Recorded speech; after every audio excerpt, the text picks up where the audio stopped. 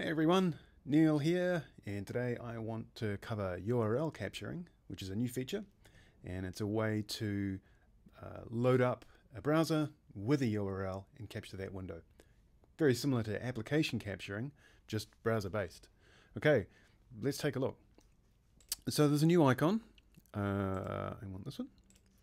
Here, this little link, and you can see this brings up this window with these browsers in it, and you can also get to there by going down the bottom and choosing add URL website.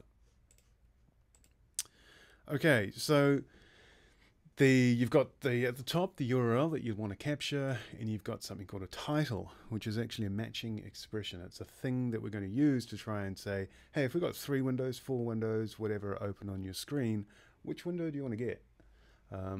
So it's often going to follow something to do with the URL or the site you're at.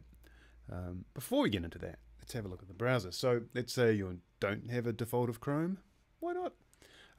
And you're using Firefox, then you could say, or what else? You don't want to use Chrome for whatever reason. Just click on that and that'll choose the browser that you're going to use to open up. And you can see in the demo there, it's now looking at Chrome. Sorry, at Firefox, not Chrome. Okay, so on the right hand side there's a little button called Load in Browser. So we'll go ahead and do that. And now we have a YouTube thing. And we'll see that there's now another window here somewhere, I hope. There it is. Chrome has now got a YouTube tab. But you'll notice there's 4 windows. And that's because it doesn't know which one to choose. So let's type in, what have we got there? We've got a title of YouTube, so we could do that. Right.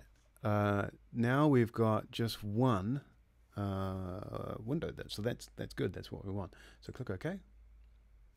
And that window then gets inserted and captured.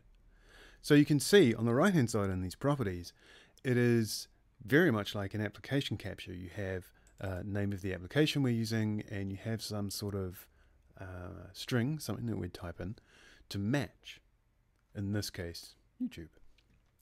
But other than that, it is exactly like an application capture.